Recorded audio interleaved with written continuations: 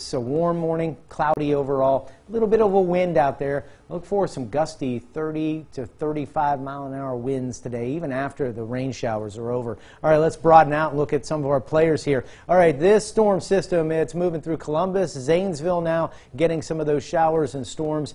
Might stay south of the area. What we're also watching is this line right up here, as that can continue to fill in, and that could give us some showers and storms for the morning hours. This looks to clear the area early afternoon.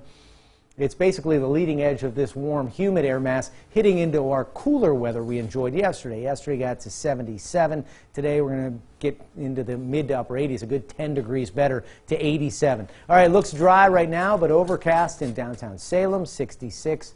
And temperature 66 at the Youngstown-Warren Regional Airport. Dew points upper 50s, comfy right now. Those dew points move into the mid-60s, though, for the afternoon. So another shot of Pinpoint radar, and you can see now some frequent lightning up on Lake Erie and up into Ashtabula and into Crawford County, and plenty of lightning and some severe thunderstorm warnings south of Columbus, to the southwest of Columbus at this hour.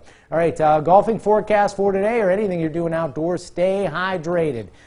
Very important, stay hydrated with this heat and humidity. It could tax you in a short time, especially if you're doing any work outside later this afternoon. Good 40 to 60% chance by 10 a.m. That drops back to a 40% likelihood for noon, and then we'll go with a dry forecast from 2 o'clock on, 87 for 3 p.m. That'll be our daytime high.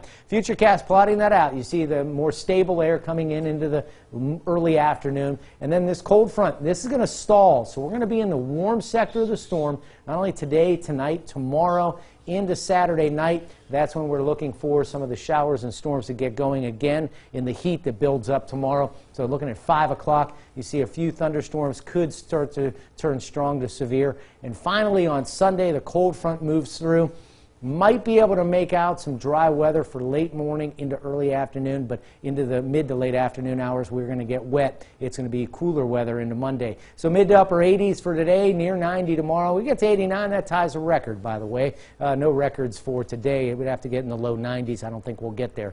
Look for storms to develop in the afternoon tomorrow, and again on Sunday into the afternoon, low 80s, and then cooler, low 60s. Beautiful day on Monday. We get back to seasonal temps for Tuesday and Wednesday after a chilly Tuesday morning. Look for a few thunderstorms Wednesday, and then a few isolated showers Thursday and Friday. Temperatures right around the seasonal average.